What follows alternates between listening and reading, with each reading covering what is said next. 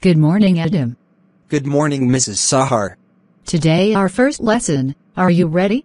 Sure, I still remember ICT refers to information communication technology. Right, this is our new subject. Our first lesson is active explorer. What does it mean?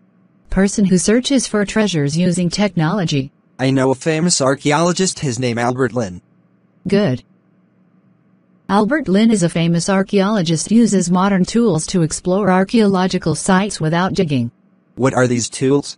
Actually, Adam, there are two types of tools. Tools to explore above ground and others underground. So let's start with tools above ground, Miss Sahar. First tool is GPS. This tool searches for a place using satellites. And the second tool? Second tool is drone, which helps to find sites without digging. That's a small airplane without pilot. Yes, Adam. Second types of tools which archaeologists use to explore underground. I know one of them, I have studied in science lesson. Nice, which is it?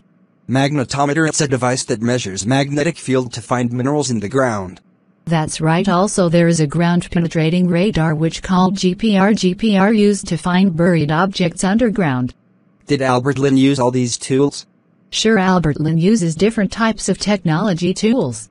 Please click on the link in description box and try to know how did Albert Lynn see what trees hide. Thank you, Miss Sahar. I'll watch it.